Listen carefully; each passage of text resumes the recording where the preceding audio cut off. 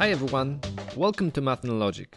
Last time I showed you a quick trick as introduction to my method of squares. Today I'm presenting the whole core of the method. So we know that if you want to multiply numbers that are just 2 digits apart, for example 19 and 21, you can instead take square of the number in the middle and extract 1. So 20 squared is 400, minus 1 is 399. Now we want to take numbers that are further apart, as you can see in this table. All those pairs have 20 in the middle, or in other words, average of each pair is 20. But they are further apart, 2, 4, 6, 8 and 10. Now let's note down the distance from the middle 20. It's 1, 2, 3, 4, 5. If now we square this distance and extract it from square of the middle, so 20 squared is 400, we will get the final result, as you can see in this table.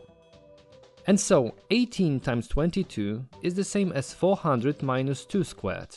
17 times 23 is the same as 400 minus 3 squared, and so on.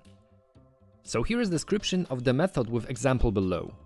When multiplying two numbers, find the middle or average between them and the distance to that middle. Then square the middle and extract from it square of the distance. Of course, there will be no integer number in the middle if you multiply even number and an odd number. This can be handled by simple modification, but it's for another video. And those are all the basics.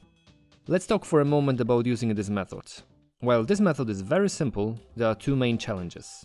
First, how to find the middle. If you multiply close numbers, you can just see in your mind what is in the middle and what the distance is. For example, between 23 and 27, in the middle there is 25. If numbers are so far away that you have problems to see the middle, you can quickly calculate it just as any average. Add the numbers and divide it by 2. Sometimes it might be more convenient to find the difference between the numbers and divide that by 2. It will give you the distance to the middle first, which you can easily use to find the average. Quickly finding average of two numbers is a useful thing, and I hope to post a video showing how to do it lightning fast. Okay, second challenge is quickly calculating squares. You have to do it twice as you extract one square from another. And this is where the name of the method comes from after all. What if I told you that I have a method of memorize or calculate squares that will allow you to square any number up to hundreds in milliseconds? I will show it to you as a part of this series. I will show you also other shortcuts allowing you to get squares of even bigger numbers so you can use it in the method of squares. I will expand this method to include multiplying odd number by even number and also to include numbers further apart. In the meantime, you can subscribe to my channel and check my videos on fun logic puzzles and outside of the box thinking. Thanks for watching!